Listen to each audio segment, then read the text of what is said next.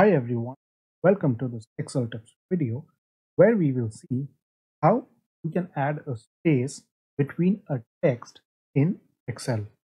We will see how we can add a space between text after a specified number of characters both from the left as well as from the right.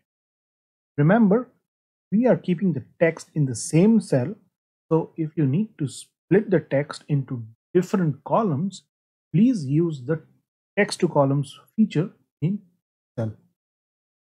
Also, the way this formula is written, you can not only use space as a delimiter, but you can use any other character as a delimiter. For example, you can use a space as a dash or a pipe or any other symbol as your delimiter. So now let us have a quick look at how we can achieve this. First, let us look at our left split formula.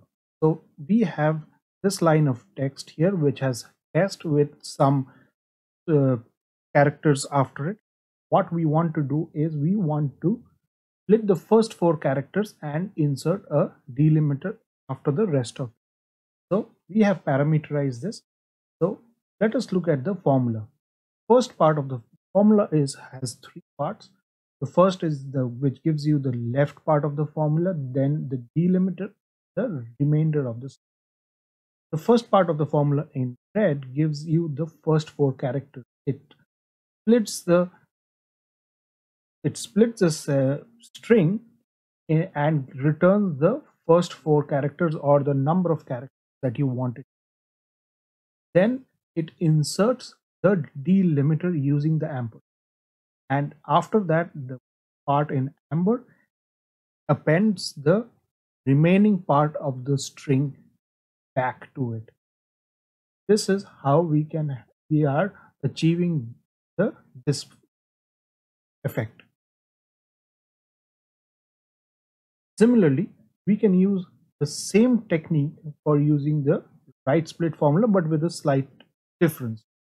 First, what we need to do is we need to write this part, the amber part, which gives us the number of characters that we want from the right or the end of the string, which we have 10. So this part of this amber part will give us the 10 characters from the left, which is from here till the @ Then we wanted to prepend or add the delimiter before that, so which is this part, and then we wanted to prepend or add the rest of the string before the delimiter, which is this part of the formula in red.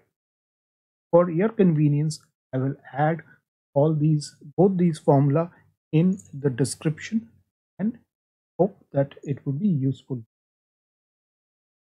Do click the like button if this video was useful to you. Thank you and have a wonderful day.